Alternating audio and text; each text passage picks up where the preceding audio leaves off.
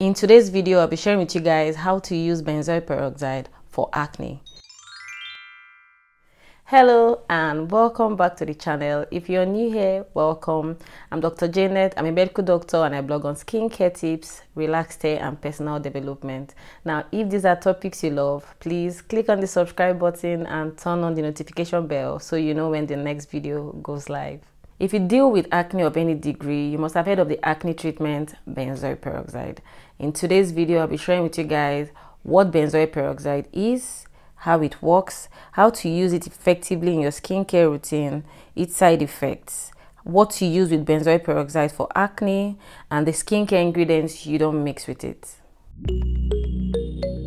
Benzoyl peroxide is a topical antimicrobial agent that is used in the first-line management of mild to moderate acne.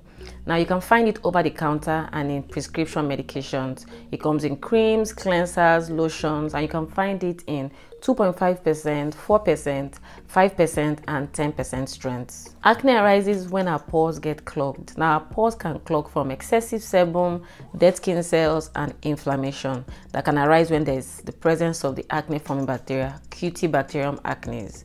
Now, when these pores get clogged, they could lead to comedonal acne. These are the blackheads and whiteheads. They are also non-inflammatory acne, or they can lead to inflammatory acne such as the papules, pustules, cysts, and nodules. These are the inflammatory types that can cause red, painful bumps.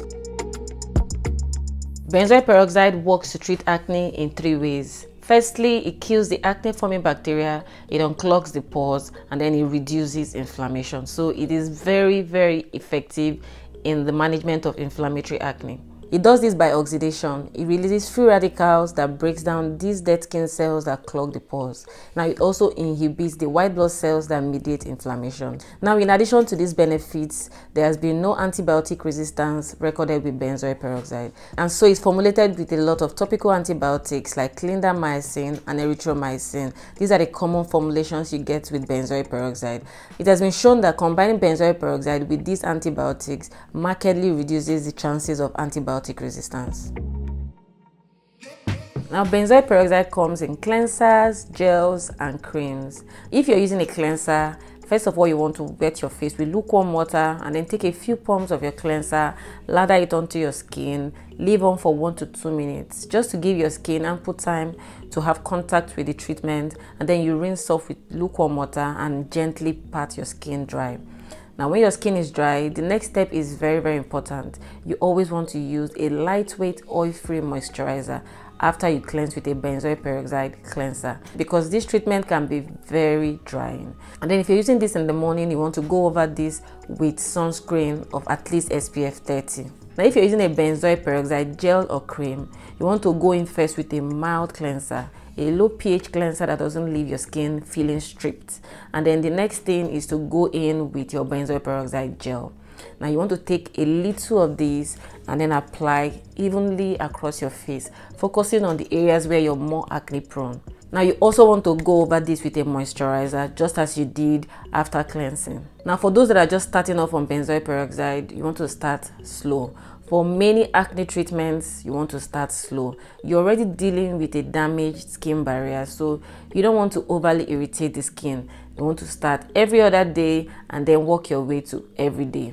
Now, if you find that when you start using it every day, you still get dryness, you can revert back to every other day.